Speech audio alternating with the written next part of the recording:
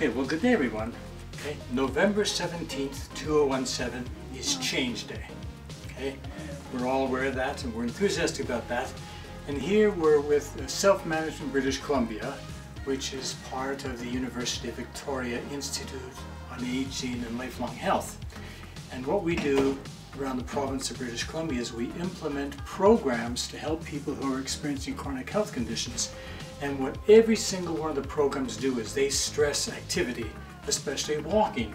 Okay, so because Change Day is November 17th, the mathematician in our group sort of estimated that this would mean about 171,111 steps.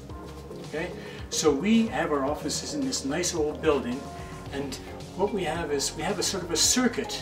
So if you go up like down the main steps, you go down two sets of steps, you go around the outside of the building, you come into the building, you go all the way through the bottom floor of the building, then you come up another set of steps and you walk down here, and that's one circuit.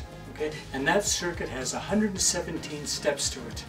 So when we did the calculation, we thought, well, if it's 117 steps per circuit and we need to gain 171,111 steps, we estimated that we needed to do 1,462 circuits.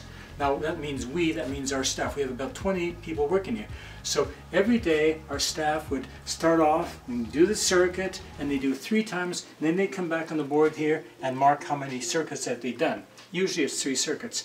And as you can see, over time, from 30,000 to 50,000, 70, 110,000, 130, and we're almost there. And we have about a week to go before Change Day, and we're almost at our goal of 171,000 steps. So success.